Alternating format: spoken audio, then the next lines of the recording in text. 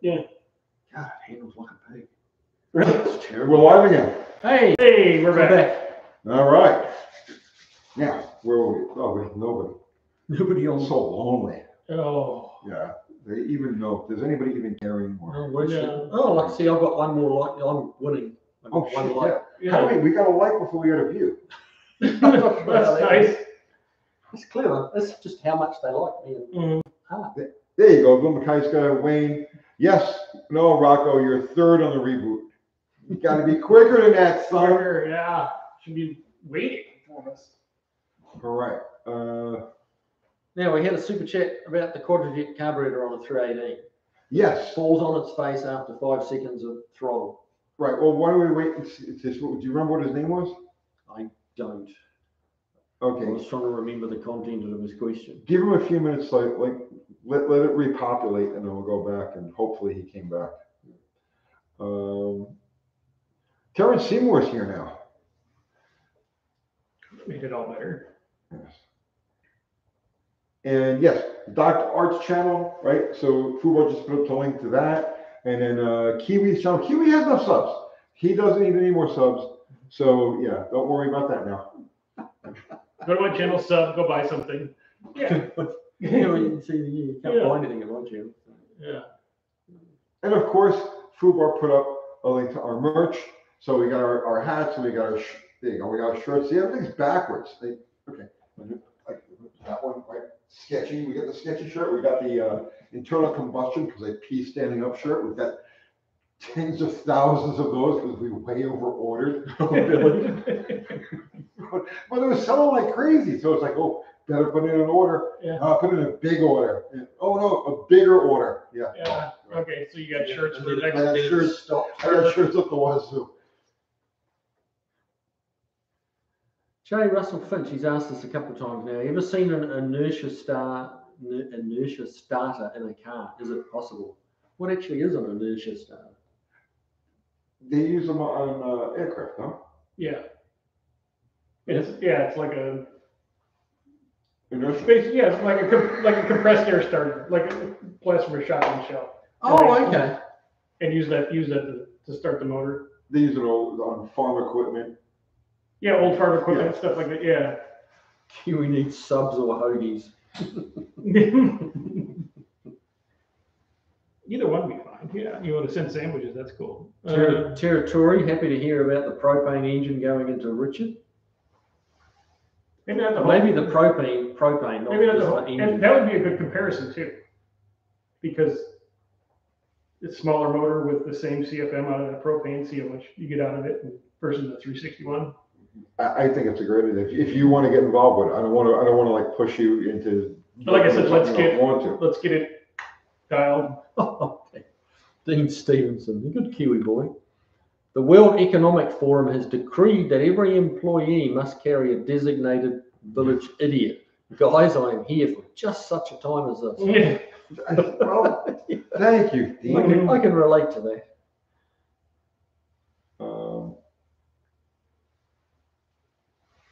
You are not a real village idiot, Dean. You're just unique, bro. You're unique, and I, for one, appreciate you. Well, they had a Thunderbird 1968. They had inertia starters on tanks and lots of older European cars. Mm-hmm.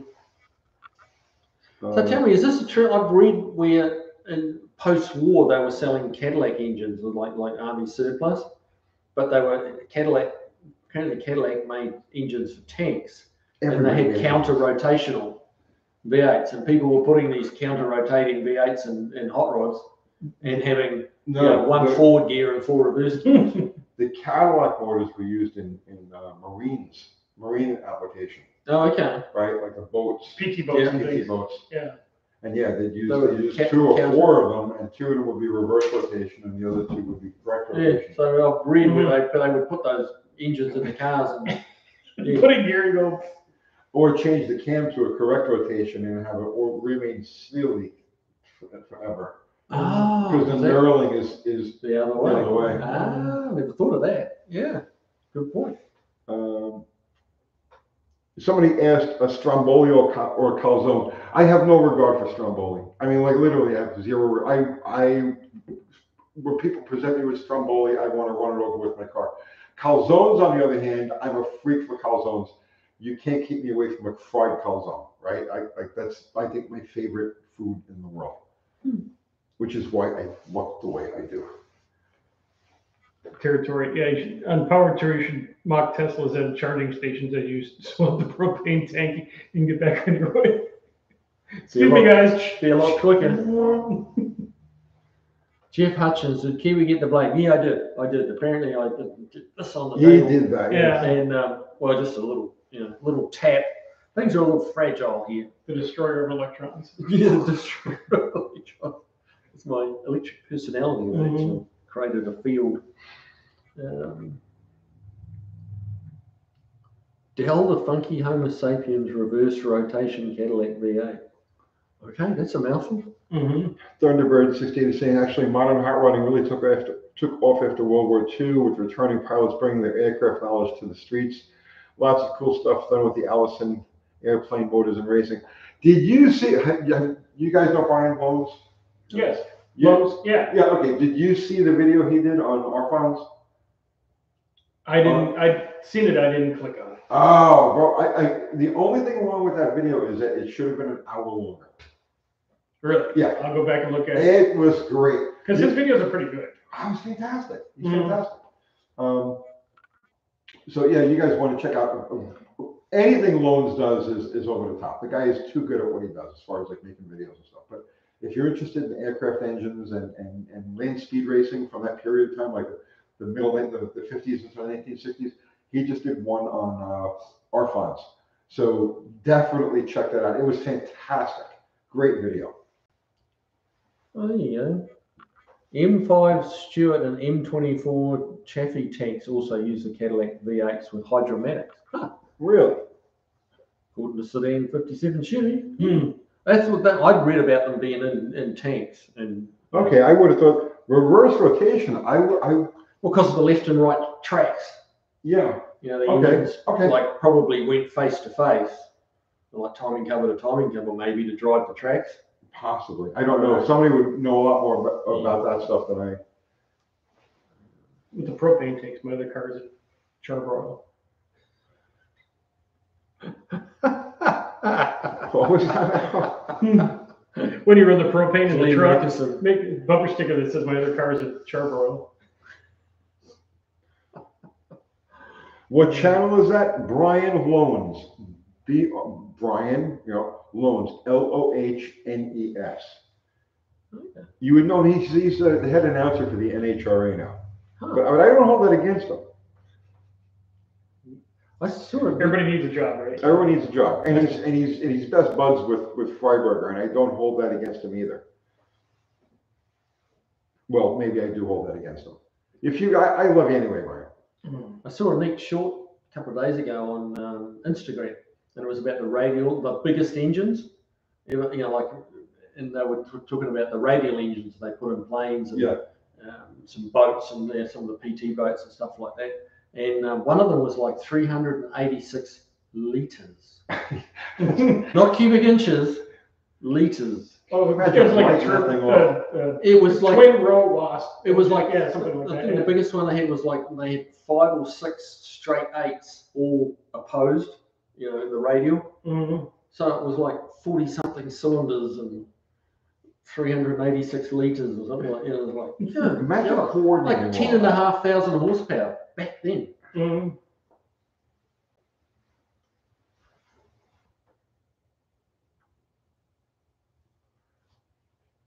McKeewee's Navy. What? McKeewee's Navy. New ways to power the raft. Burned out and ways to power the raft. Oh, jeez.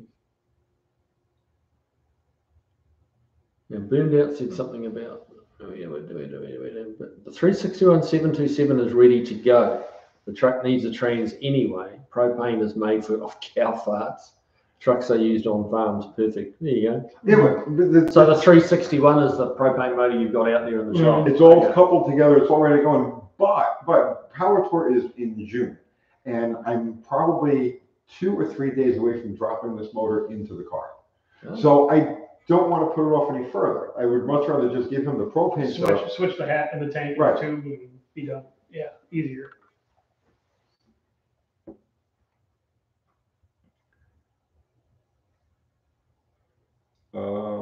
Yeah, that's something about that super chat on the carburetor.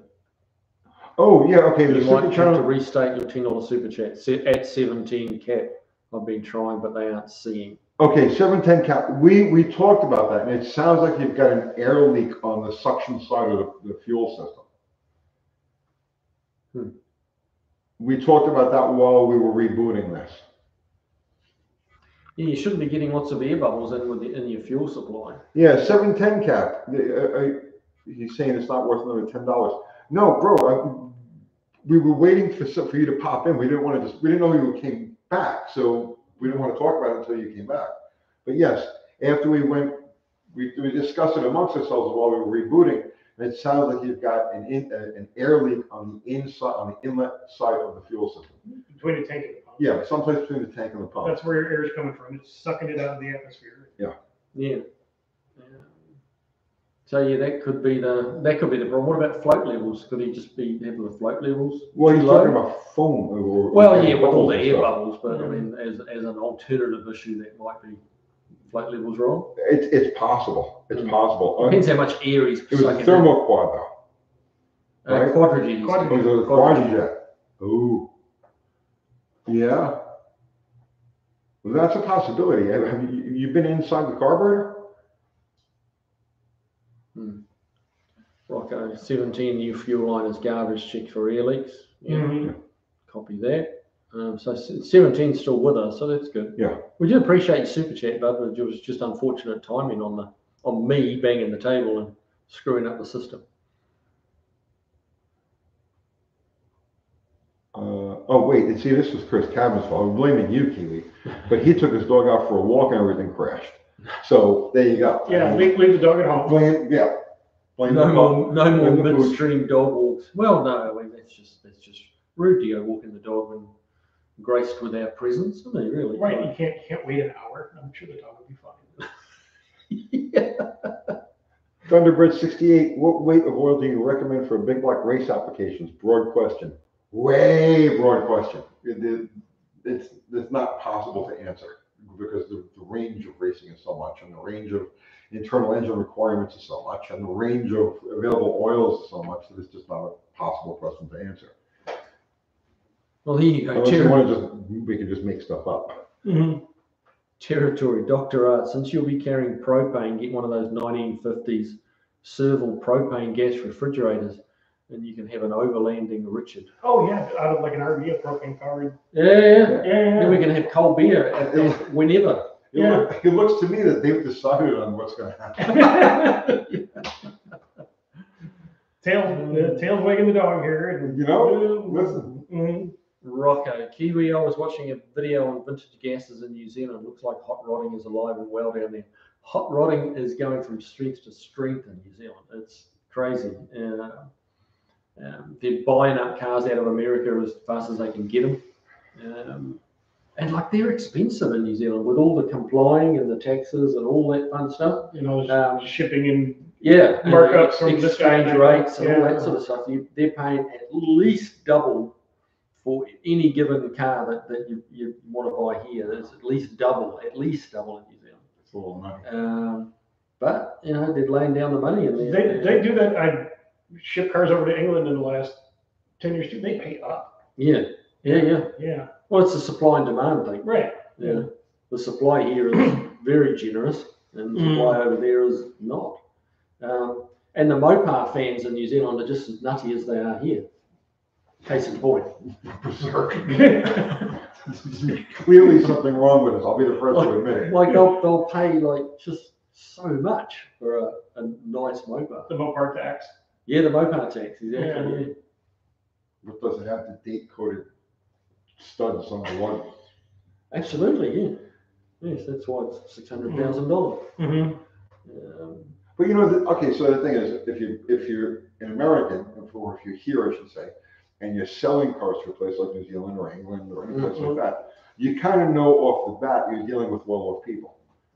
Right. Right, like, so if you try to sell something here, it's like, it's the shotgun approach, because it's like, well, every Tom, Dick, and Harry is gonna take a Every shot mouth at breather it. in marketplaces. Right, yeah. I'll trade you my red-nosed dog. Yeah. Exactly.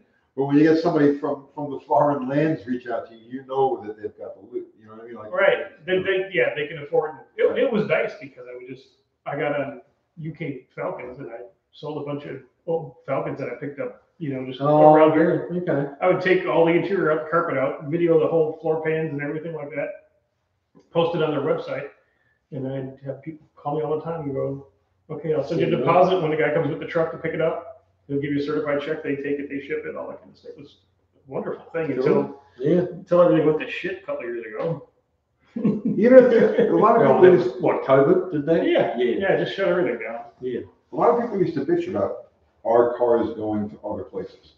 It's like, because the Japanese were buying them up Yeah. for a while, right? And wealthy people all over the world want our cars. Right. And see, I always saw it as like, if they're going there, okay, yeah, we're not going to have it here anymore, but that car is going to be truly honored. Oh, yeah, it's You know what I'm saying? loved, yeah. Oh, somebody's going to take all the money, do it right. They're not going to just take it and beat the crap out of it. Right. This is going to be a sacred object. It's not just going to be a car. It's not, so it never really bothered me if the stuff goes. No, if somebody's just go to a good home. They're going to enjoy it more than someone would here. Yep. As Tony says, they've just valued so much more. Some of the cars I see through the shop that you see repair work that was done when they were 10 years old and worth $800, $1,200.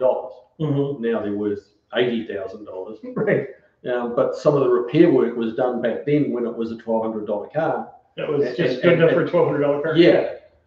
In New Zealand and Australia and probably England, I can't really speak to that, but they were never $1,200 cars. Right. So they were always valuable and sought after and appreciated. So the level of work through their entire life has been quite high. And over there, you can't, like here, you could drive a rolling total. Yeah. Until it falls apart. Yeah. Over there, like in England, they have the MOT inspections every year. And you can't have rust, you can't have this, you can't have that. So when you send them a car over there, they put it together so it'll pass. Yeah. So they have to put the money in to work into it. Yeah. And they have to, if you want to drive it every year, you've got to pass the test every year. Mm-hmm.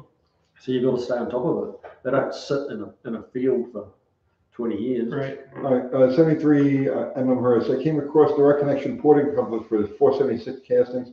Is the port close enough on a 906 for the templates to be useful? Yes, it is. Yeah, they'll work fine. Andrew Button in Sweden, they do a lot of big old luxury car stuff we didn't appreciate. Yeah, they do that. Mm-hmm. I tell you what, on Sweden, they're big on The forward look. the forward look. Yeah, you took the words right out of my mouth. Yeah. Right. There's a guy over there making windshields for them and stuff like that, and repopping. There's these chrome bumper extensions you put on each end of the bumper. Okay. And he's remaking those. Like people are, if you can get a set of these things, they're like $4,000 for a set of 4 of these bumper extensions, and they're making them from scratch over in Sweden. I don't know how much they are, but they're into it.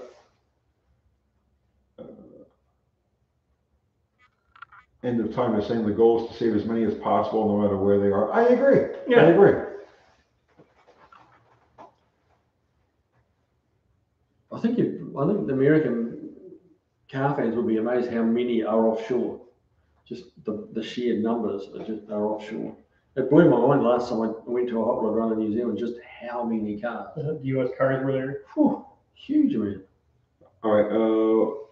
Willie Bebb, 2W1. First time visiting the live stream. What's the verdict on the 318 that's in the D100 rebuild? It's dirty, full of silt, mud, and ick, but it's going to live. There you go. It's getting rebuilt. Yeah, it's getting rebuilt. It's getting Well, a quickie rebuild. It's not. It's a driveway rebuild, but it'll run better than it did, and it'll sound good. And It's a freshener. It's a refresh. It's a refresh. Yeah. Not a lot of machining getting done. There's no crank grinding. There's no reboring. There's no decking of blocks or line homing. No, I mean, we'll service a block with a straight edge and the sandpaper, and make sure it's all clean and good. I mean, do it right, Yeah. but it's not there's gonna be no machine shop bill. Now, here's a good question. Thunderbird 1968. What do you do if a rim hub size doesn't fit the axle hub? I'm sure, come across this all the time. Oh, right. Well, that's basically hub centric or stud centric. Yeah. Is the term. The hole in the wheel does not have to fit the hub exactly. The register. Yeah. That's called that part. So the big round part of it that would sit on the hub is called the register. Right. Okay. They don't have to match perfectly. There's two different methods of hole. Like I said, it's called hub centric or stud centric. So. And if the stub on that end of the axle is smaller than the opening of the wheel, they do make hub centering rings. Yes. Yeah. Yep. You can get hub centering rings, as Dr. Art says, but not absolutely necessary. If you're building a race car and you're putting the car really through some high stress situations, they definitely build them, make them, to be hub centric. Most of the modern cars run on being hub centric, but the old school cars like we tend to be interested in, your acorn lug nuts center the wheel. Those, especially the tapered seat acorn lug nuts, but they center the wheel. And I mean, typically, like aftermarket wheels aren't hub centric. No. Aftermarket wheels, especially like the Uniluxe, that sort of stuff. Where not only didn't they have a register that was going to match what was on your car, but it didn't have a pattern that was going to match what was on your car either. Just a slot and washers. The only thing that held the wheel in place is the washers. So for a regular street application, providing you've got the correct type of lug nuts with enough of a bevel to them, let's say. Is that what you call it? The bevel. Right. For street driving, I wouldn't worry about it. For most drag racing, I really wouldn't worry about it. If you get into situations like, let's just say off-road, right? That's where I would think that you would definitely want to have some sort of adapter in there. Anytime you've got a lot of potential shock loading and stuff like that, because you don't want all of the weight of the vehicle to be the shock to go through the wheel studs. Right. You'll break the studs. So, yeah, that's what I say. I agree. Old cars and music. I've done Magnum 500s have no center register to speak of. Yeah. Mm-hmm. Gosh, have any of you worked on a 3G83? It's a 1990 Mitsubishi Mini Cab. No. I think I saw it at the car wash once. Yeah, not the moment. Just helps take the load off the wheel studs. Yep. What rear is in Big Rich? 8 3/4, isn't it? Yeah, it's 8 3/4 of unknown gearing, but we'll figure that out. That's figure that out. TBA. It's probably 355s. Probably, more likely. If it's the original axle. Yeah. Probably. That'd be fairly wide axle, wouldn't it? It wouldn't be too many. Is that wider than your typical 8 3/4? Like a big body one or something? Yeah, it's about the same width as a C body. Okay. The one on Sledgehammer right here, same width. All right. Actually, if you look at Sledgehammer, that's if you put those wheels. Well, no, okay, yeah, the body's definitely. But if you look at Sledgehammer, that outside tire is what you're going to end up with on those rims. No, okay. I had picked those up as spares for this car. Joe K, what do you think of that 68 Mustang on Jay Leno's channel? I haven't seen it, mate, so I don't know. Don't know. I seen a thumbnail for it. It was like 707 horsepower or something. No, right. It didn't interest me at all. Yeah. Well, 700 horsepower is not that big deal anymore. Not really. No. Richards. You really want people to go, you got to be 4 figures, don't you? You got to be over 1,000. Okay. Richard Stanberry. How accurate is the performance indicator for figuring gas economy on my 66 Barracuda? Very, very. It's a vacuum gauge. It's just a vacuum gauge. Just follow it. Just always try to drive to the economy now. Always drive to the highest vacuum. And you would be surprised like, you know how you drive normally, right? And you're not speeding, you're not going crazy, you're just driving in traffic. You would be surprised the difference between like where your foot is going to be with and without paying attention to a vacuum gauge. Because when you watch the vacuum gauge, you realize that this is really especially in carbureted cars, there's a range of throttle motion that'll kind of keep the car in the same speed range, okay? And it only shows up, you only realize that. So in other words, like you're going to maintain 30 miles an hour with a heavy foot or 30 miles an hour with a light foot, and you don't realize that even exists until you start paying attention to a vacuum gauge. And just paying attention to the vacuum gauge all by itself will add 2 or 3 miles to the gallon to your overall. I think the first time I've seen one of those was on like a 72 Monte Carlo or something like that. And I'm like, oh, that, when I was 13, I'm like, oh, that's cool, Yeah, they put them on, I think it was some of the GM products in Australia and New Zealand, they called them, they were an economy gauge. Yeah. And it just had green economy and red green performance. Yeah. What does they call it? Performance indicator or the economizer gauge, depending on whatever. But it's the vacuum gauge. So Willie Bebb is saying, cylinder walls are glazed. After watching your videos, it gave me a lot of confidence to tear it down. It's also a small engine, so I mess it up. Oh well. Well, good. Yeah. I mean, I'm glad the videos are making you feel more confident. I mean, it's. If I can do it, you can do it. Yeah, really.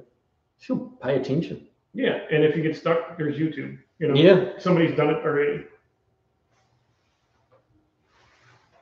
Thunderbird 68. Any tips to convert? Yeah, scrolled up. Any tips to convert automatic side windows to manual? That's funny you asked that. I've got a Mustang in the shop at the moment, and it's got the electric windows conversion in it. And the lady that owns it wants to convert it back to manual windows. She wants the cranks back in? Yeah. Which, I mean, that's just a matter of ringing up and ordering, the standard regulators, and away you go. Part of the problem she has with it, they keep tearing up. It's got the door switches on the winder handles that look like window winder handles, and you push it one down or up. Okay. But whenever someone gets in the passenger side, they grab the handle, try to wind it. It doesn't want to go, so they pull harder. And that's the end of the switch. So yeah, she's kind of tired of that, so she's going back to Armstrong windows. Quit giving people rides in your Mustang. Well, yeah, take care of that. That's really the least of the problem. I think we mentioned it before. It's got that Flaming River rack conversion. Handles like a pig. What's terrible? We did a little video this evening, just taking it around our block, which is a bit bumpy in places. And the thing zigs and zags. And bump steers like crazy. Well, they have a broken tube or something in the rack. No. It's just what made me realize just how much bump steer it has. When it's on the ground, the wheels are kind of pointed the same direction. Okay. Without putting it on an alignment machine. And I put it up in the air, and the wheels just go like that. They keep going. They keep going. And I put a tape measure across the back and the front of them, across the matching grooves. Right. Had 5 inches of toe out. Inches. How's that possible? As you lift it up, the wheels just go like that. Because the rack is this big, so that arm going out to the wheel is this far. So when the suspension comes down, it goes down. Yeah, I understand the dynamic of that. But how do you have 5 inches? It's massive difference. But I mean, like bad engineering. Like full droop, with the suspension hanging down, like the lower arms like that, and the steering arms like way higher at this end and way lower at the inner end. Okay. So like they're just completely crossing paths. So let me ask you a question. I don't know. I'm asking. Would a different length steering arm knuckle would that make a difference on the spindle? Yeah, on the spindle. No, it would if it was longer, it would make it a little bit less. Yeah. That's what I'm saying. If it was shorter, it would make it more. But then you've got, like, if you make it longer, it's going to be like 6 turns from lock to lock, trying to make it go. Okay. But I knew I didn't like the Flaming River because I've driven a couple of other cars with them, and the thing that really jumps out is that as you turn the steering, they've got it. The column comes down on that traditional angle, then it does like about a 70-degree turn down to the rack, and those U joints don't handle that much turn. So it's got tight spots in it. And every Oh, I half hate a that. turn, you know, it's like loose, tight, Yeah. and you go over the hump, and then it drops on the other side of the U-joint. So it's doing that all the time. And so I'm gonna do a bit of a, like, this is what I think, but how big a piece of shit I think this flaming river rack conversion is. Okay, but no, we ran way off where it was just one thing led to another. We went through a whole different place. The guy was asking about tips to convert automatic side windows to manual. It's same car. So like, just I'll throw my 2 cents at that. I can't think of any car that had power windows as an option, not standard, but as an option, that would have a different inner door structure. So it's just a matter of getting the parts. Now, getting the right regulators in. Yeah, just get the regulators. And now, on the flip side, I can't think of any car that came with power windows as standard that would have an inner door structure that would accommodate manual. So as long as your car originally had an option of power windows, you won't have any problems just bolting in the regular stuff. Ooh, the blue button.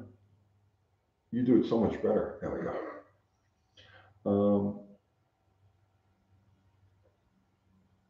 Dr. Hart is going to pull a Kowalski in the propane-powered beverage. Oh, jeez. Kowalski? What's that about? They really love this idea. They just took off with it. Mm-hmm. Danny Boyd.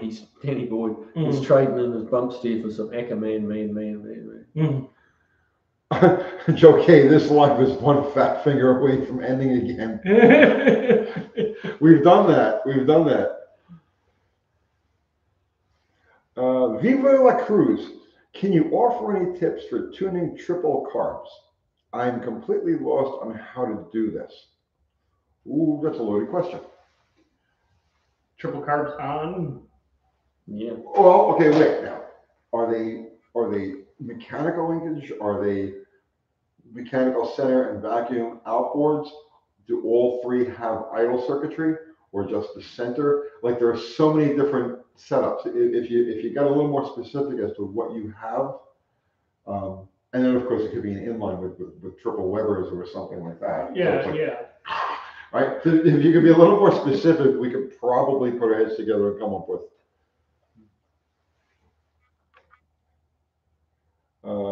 My little 80. Hey Tony, how do I fix a vacuum leak on my old car? Mutz it out.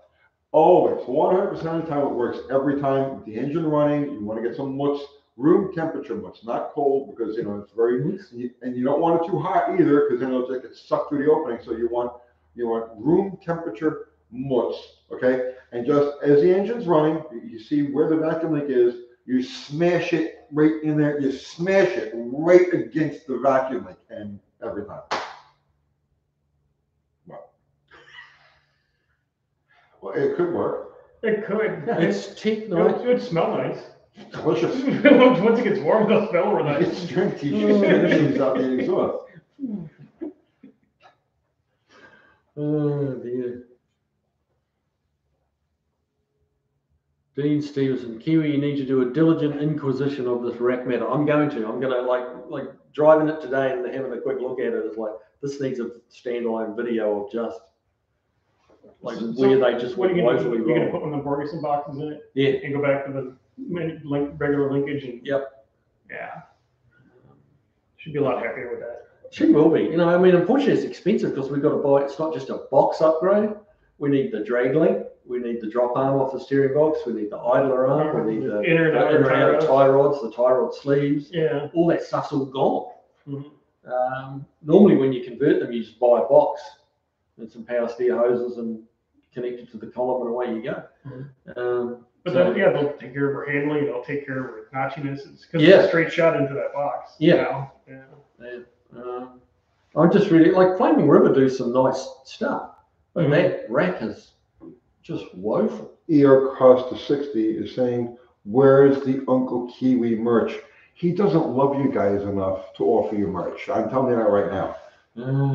Whereas Dr. Art and I both have merch because we love you. It has nothing to do with income. No, nothing. Zero. Not.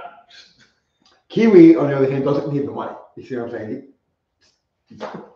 He's above all of this. That's why he insists that he sit in the center. Oh. Be the center of attention. Yeah. I just got put here. I walked in and sit there. Like, okay. Tarbo, how you doing, man? Doug Jones wants to know what the timing chain looks like in Dr. Art's mucked up 318. It's actually Kiwi's 318. We'll find out tomorrow. Yeah, I'm curious what the timing cover looks like. Yeah, I'll find out. Actually, I know what it looks. It's just not out film yet. Okay. 00 put up like Kiwi's maybe someday merch. Yeah. And Fubar put up the link to Dr. Art. You guys aren't subscribed to Dr. Art or Kiwi, go over there and sub to their channels right now. That would be cool. They do much better stuff than I do. Much better stuff than I do. Okay, Bill, thank you, Bill. Can dual quads be better for low-end torque and fuel efficiency rather than one 4-barrel? Say 390 CFMs over a single 750. Oh, I'll tell you what, I can't, man. To try to get fuel mileage out of it, you can, okay? And we actually did videos with, I did a couple of videos on that with Andy from Unity Motorsports Garage. And yeah, like, all right, the tuning has to be so exact, so precise for you to see any type of performance or say mileage improvement, but I believe it is possible. Throttle improvement or throttle response is off the chain, right? It works. You know what I'm talking about, right? That dual quad when it's just right and you just ease it up. It's happiness. It's pure bliss. There are a lot of people leave that out of the equation. It's like, oh, they'll make more horsepower in a single 4-wheel. Yeah, but you're forgetting the drivability of those carburetors spread apart so far. Yep. And yeah. Yep. Yeah. Ultimately, yeah, you'll put a dominator on it, whatever it is, and make tons more horsepower. But you're leaving out the feel, the throttle response, the seat of the pants, that torque that just happens. The noise, the noise too. The noise, right? Yeah, it's like, yeah. Mm-hmm. Glenn Nicholson, the tariffs for Uncle Kiwi merch shipped from New Zealand was astronomical. $189.95 for a thong. Yeah, well, it could be worth it. Depends who's wearing the thong, I guess. Shade Tree Garage, thanks. Thank you, Shade Tree. Let's celebrate the 5th Super on Life. How do we celebrate this? Interpretive dance? I mean,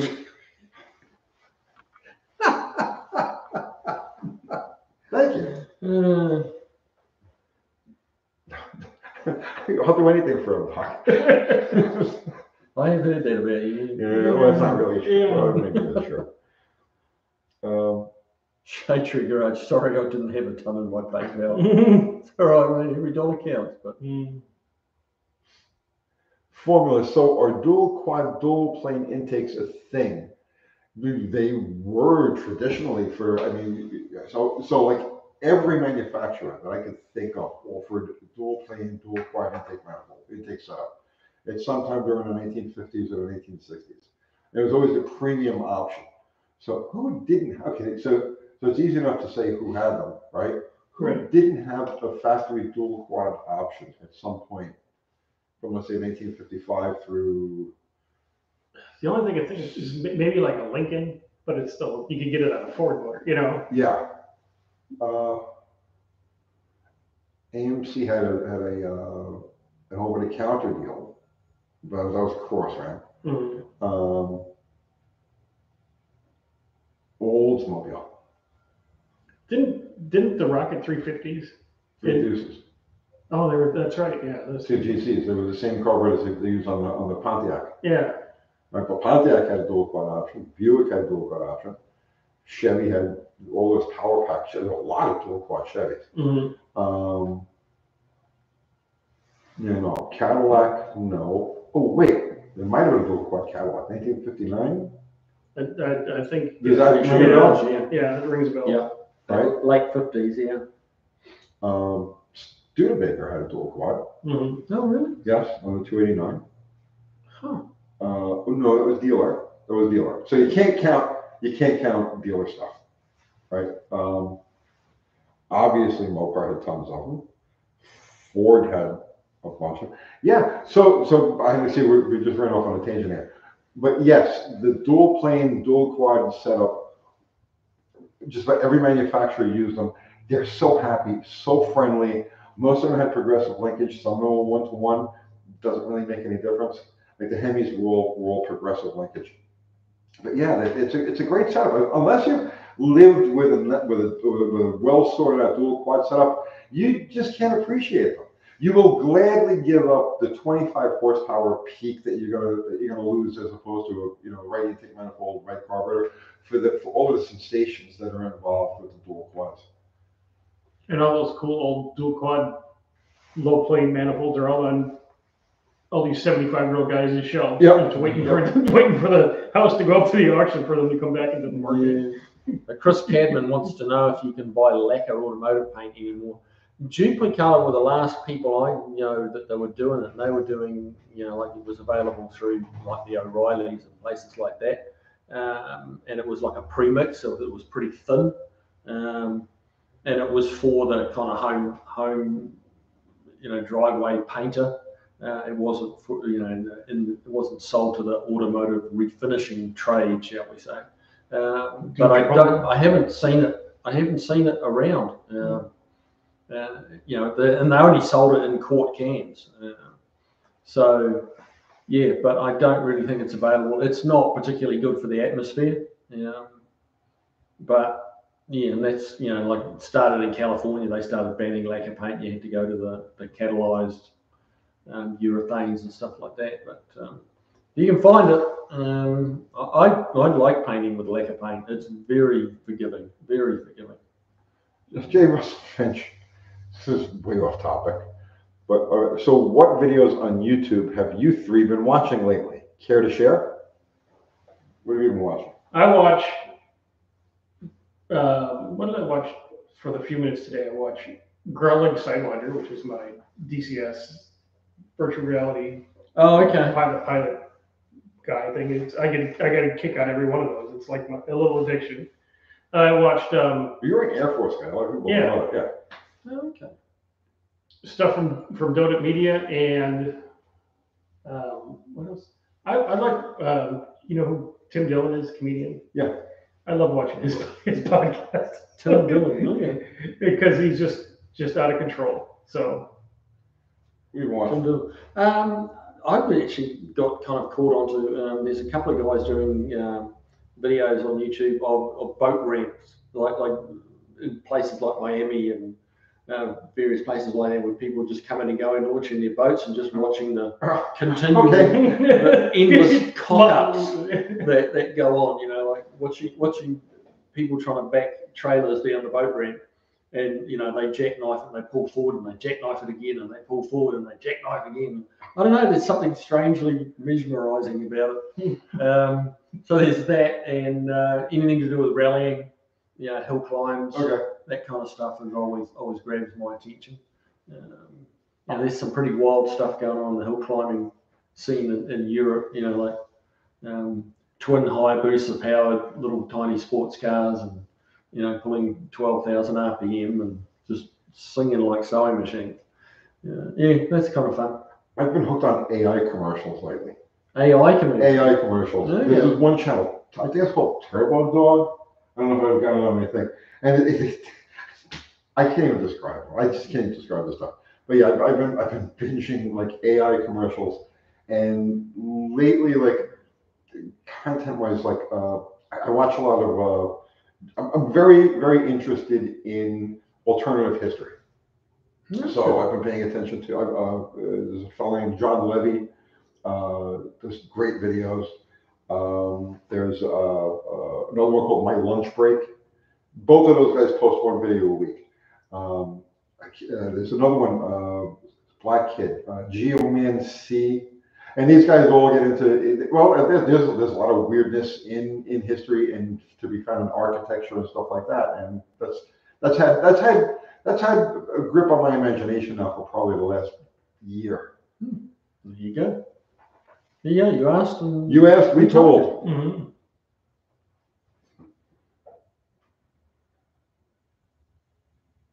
The audio is Academy Award level stuff. Yes. Is that what they call sarcasm? It'll get better. This is our first time. This is our first time in this room. We'll have stuff to deaden the sound and whatnot. You get your flowery curtains on the wall, and it'll be fine. Yeah, we literally. Okay, if you want to know how impromptu this is now, okay, this table, I literally bought this on the way here tonight. I put this together, put it up, put the laptop on it, and sent the live stream. So it was like we're literally that new in this room. It's a good job I was a little bit late, otherwise there would have been three of us trying to put together one table. Yeah, it'd still be on the floor then.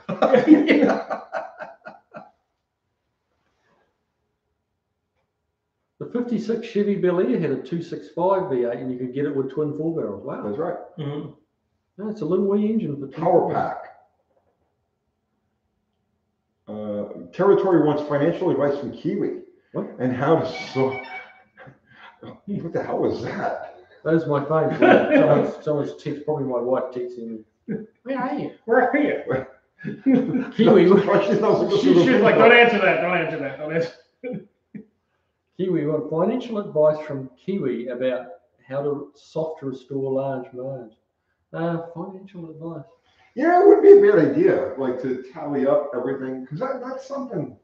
I get that question a lot. They want to know what the budget is for putting Big Richard together, and they're going to be shocked when it's it's just several $100s total. Yeah, I know, because see, we know how to build cheap stuff. Right. Because I'm a cheap bastard. Hey, I've been buying parts for marge off Rock Auto, so that's the cheapest place I can find. But yeah, no, I've spent a little bit. But I'm sure you looked for more expensive things first. No, I know you. You're like, oh no, that's no. too cheap. Can't possibly be any good. Shipping is only $42. Yeah, we find one that goes for $100. Mm. It has added up a little bit, old Marsh, with all the wheel cylinders and brakes. And Yeah, it's surprising how it's the lots of little stuff that actually adds up. Zero is saying, I think just one single Uncle Tony's Garage sticker dead center of the wall. Well, I got this. This is gonna go there someplace. I don't know. I gotta work at the lighting on this room. There's so many things that have to be done yet. But this is going to be the official podcast room. So, and I'm going to talk about that a lot more in a couple of weeks. But things are still rolling. But that's what this room is for. Rocco, no $900 Woolworths. No, mate. No, I mean, I know that's not. That's too cheap. That's not typical for me. But no, I've gone back with the drum brakes. And I've had quite a few suggestions. You can, use disc brakes off this body Mopar and that body Mopar. And it's like, for that old girl, she's not fast. Even when we stroke it out to 390, it's not going to be a fast car. So you just have a nice rumble to it. And yeah. It'll pull. It'll have torque, and that's all I want it to do. And it's not my go fast car. Yeah. And if you're not going fast, you don't need big brakes. That really rusty wagon in Kentucky should have cut off the whole back of it. Right. Just brought it home and made a trailer out of it. There you go. Yeah, a little camper. Yeah. Yeah, with tow around, like do drag weekend. Yeah. Yeah. Ripplebur. How much HP, how much horsepower is enough power? 400, 500, 750, 1500. Yes. 1500 is adequate. 1500 is No, adequate. that's a serious question. This is a serious question. Well, for what? I'm assuming a street driving car. Just something you're gonna run down the road. Just something you're not going to kill yourself in. 400 horsepower in a two-door car like a Mustang Camaro is an insane amount of power. Yeah. 5 on a street, right? Unless you've got traction control, 500 horsepower at the tire is nearly unusable. At the On the tire, street, at the tire, yeah. Yeah. That's 500 horsepower. See, most people don't. It's gotten to the point where everything on the internet is, we have 1100. Yeah, but your shit's broke every time you run it down the track because you're shattering all the parts of that horsepower. But that's also peak power. Right. That's not, and it's generally being metered in. There's a traction, there's some sort of traction control device, or it's stuck to the track with slicks and a proper suspension and everything. Whole chassis and everything else. Yeah. Right, but if you're talking about taking, let's just say, you're going to take a Chevelle, or you're going to take a Mustang, or a Belvedere. Fill in the blank. Yeah. Yeah, and you drop a motor that's going to give you 500 horsepower at the tire, and you have a regular DOT street tire, and you're going to run it around on regular streets. Well, you've got something that's just a smoke machine, right? You're not going to, you'll hook it if you ease into it, but that's the kind of thing, you lay it into aggressively, and it's just going to blow the tires off at anything only like 30 miles an hour. So how much horsepower do you need, right? So if 500 horsepower is like the edge of what is going to be used through a relatively stock suspension, regular tire street car, well then what good is 1,500 horsepower or 2,500 horsepower or 30 billion horsepower? Either way, any way you look at it, it's just spinning the tires. It's cool if you want to go, I have 1,000 horsepower and can't keep it out of the ditch. Yeah. Right. You want to race dynos. If you want a street car that's fun, that you get in and drive on the weekends and just have fun, and you're not out from racing for money. 400 horsepower is more than especially if you put a 5-speed or like a 6-speed automatic behind it. Yeah. Listen. If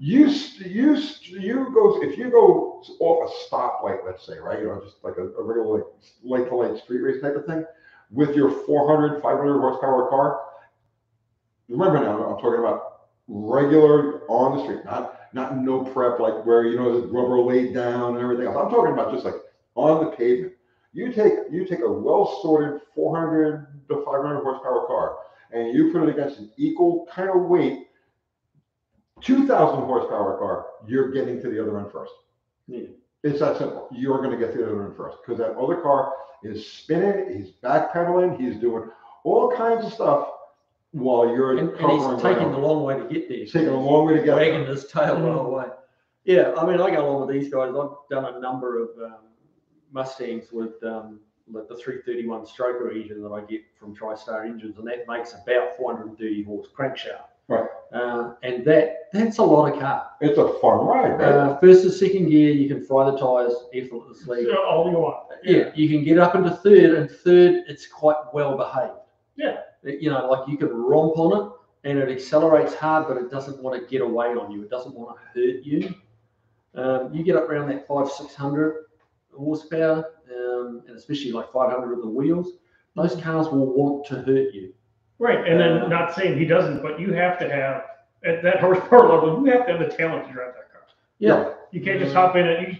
That's why there's so many Hellcats that are 3 feet shorter than when they came off the lot 2 days ago. But that's what I've found over the years. If you get a car that'll let loose in third gear, like things are happening much faster in third gear. Yeah. You're up above say 45 mile an hour, and like if you end up with an armful of opposite lock on at 45 miles an hour on a normal narrow road, not many of us will catch it.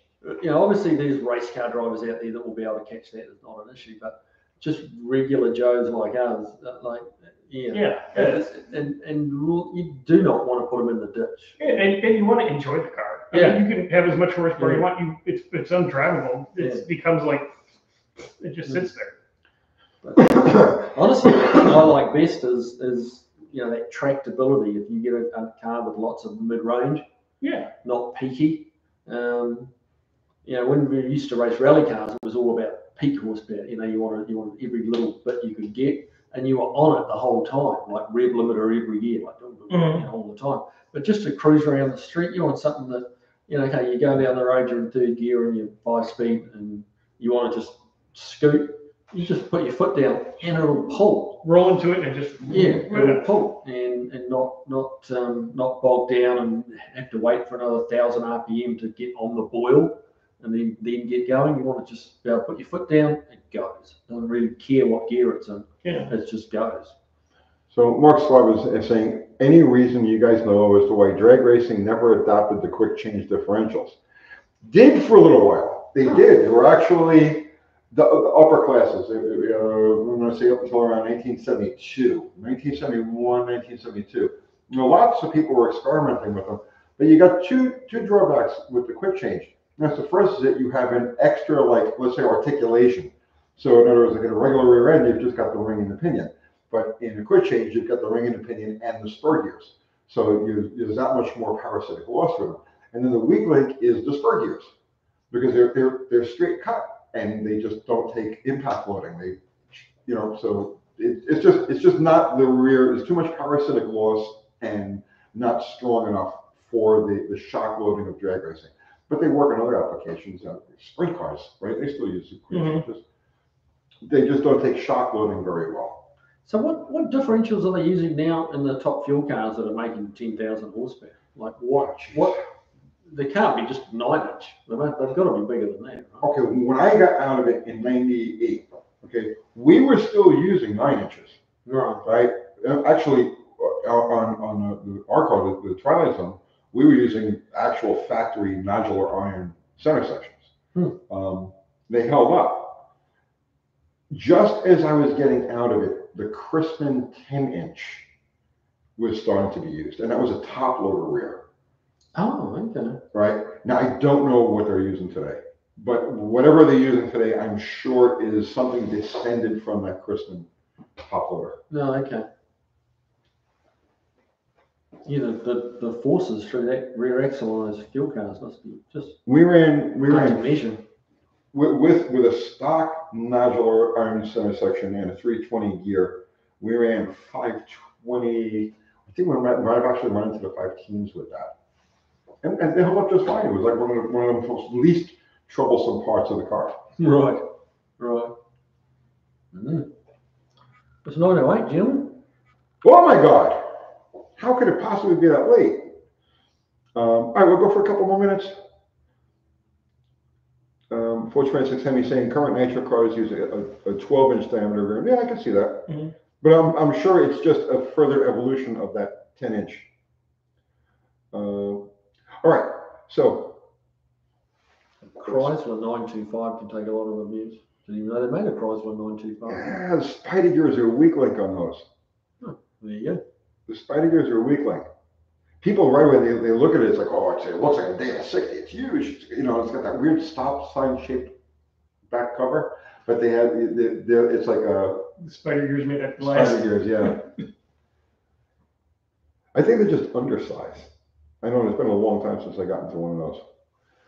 All right, so guys, all right, so first off, our amazing, fantastic mods that are with us all the time. Zero Mexican spec. Fubar, Ari, yeah. you guys are absolutely awesome. Thank you so much. Everybody contributed super chat. Thank you so much. Always appreciate it. Never expected, but always appreciate it. Everybody contribute with just your presence and your conversation. You are equally appreciated. We could not do this stuff if it wasn't for you ding dongs watching us. So thank you. My eternal gratitude to each and every single one of you, even the trolls. No, seriously, I appreciate it. The trolls watch, yeah. Dr. Art. So, what do you want to tell them that you're? A lot of good stuff coming up real fast in the next week and a half here on Big Richard. Rapid fire content. Rapid fire. About every 48 hours, you should expect to see a video. Tomorrow there'll be some other stuff loaded onto the channel, some shorts and stuff from my dogs that I've been filming at the pound for. Stuff like that. Okay. Now, what do you do with that? Since January, since I was retired, yes, which is coming to an end, but that's a whole other story. Every other Thursday, I go to Paws here. Okay. And all the dogs that are for adoption, I go there and I film a short of them. Okay. Their name and how to get up, and then the title, how to contact the Paws and stuff like that to get all those dogs adopted. So. Nice. That's awesome. Good for you. Yeah, it's cool. Fortunately, there's like a couple that have been there for a couple months and stuff like that. But most of them, they go in and out pretty quick. So, and it keeps me from buying one. Because I like, but I don't want a dog. And literally every time I visited that place, I left him talk. Right. I just can't not, you know what I mean? Right. So I try to stay away. But that's a good thing that you're doing, absolutely. Kiwi, do you have anything important, impressive, special, or? No, nothing. No good Samaritan type stuff like that. No, really. Well, just a common yeah. birthday. Yeah. I am gonna like I was saying, this Flaming River steering rack system. I'm gonna kind of do a little expose on that and just show people how bad it is. And it's really, like I'd rather tell people about what the good stuff that I've found, but this is just like. That's how listen. You gotta. They need to know there's a lot of crap out there. Yeah. And there's a lot of stuff that's actually good, but is crap in the wrong application. Yeah.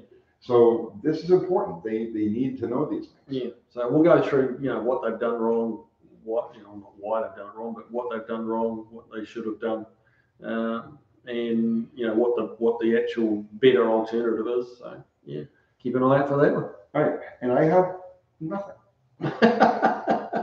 Well, you got the belt in here. You got upcoming the Hemi. You got upcoming the other Hemi. You got upcoming the trans rebuild. You got right now. I have nothing like. You'll wake up tomorrow with 6 new things. That's true. This is true. All right, guys. So that's it. We're gonna pull a plug on this. We'll see you on Sunday night for our regular Sunday night live show. Are you still doing lives? Yeah, tried to do it this week and stuff just didn't work out and stuff like that. So watch his channel for lives. Kiwi, you don't do lives. You don't want to talk to these persons. It's kind of on the list with my merch. He'll start doing lives as soon as he has merch. Yeah. All right, guys. I'm no longer alive. I'm gonna hit this button here and make this all come to an end. Ready? Yeah. Okay. There you go. See you guys.